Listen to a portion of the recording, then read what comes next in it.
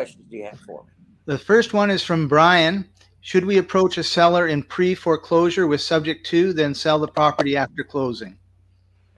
So if a seller is in pre-foreclosure, one thing is real. They have the deed to the property. They can still control that deed. They can still do anything they want to with that deed until they either are foreclosed out of the property or sell the property. So absolutely.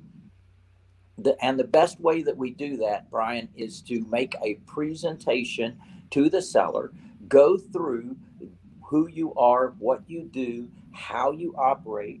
Now, one thing we use, Brian, is this amazing thing called a presentation kit.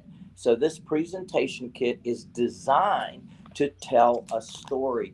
And what I've found is that sellers need to understand who you are and what you do and how you operate and how you can help and how you're different than everybody else, and start to educate them on what's called the cost to sell and the types of offers that you can make and people that you've helped in the past to solve their problems and how you can help this seller to solve their problems. So, Brian, creating a foundation of your conversation is a key piece to first offering that idea of taking over the seller's loan, because that seller has a loan, it is in their name, and there is the opportunity to take over those payments.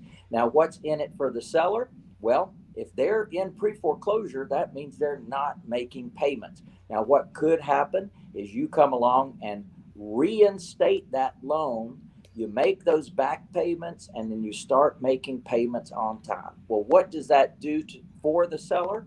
That helps the seller, doesn't it? It helps the seller to restore their credit. It helps the seller to get back on their feet.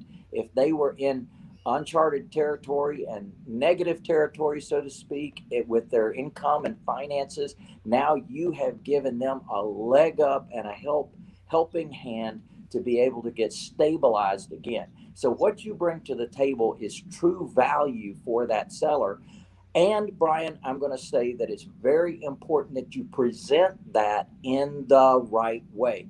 And that when you agree to take over their payments, you absolutely, positively, for sure and for certain, make sure that you make those payments if you agreed to. If you agreed to make those payments, by golly, you got to make sure that you make those payments. And what does that do for the seller? It helps them. It does not hurt them.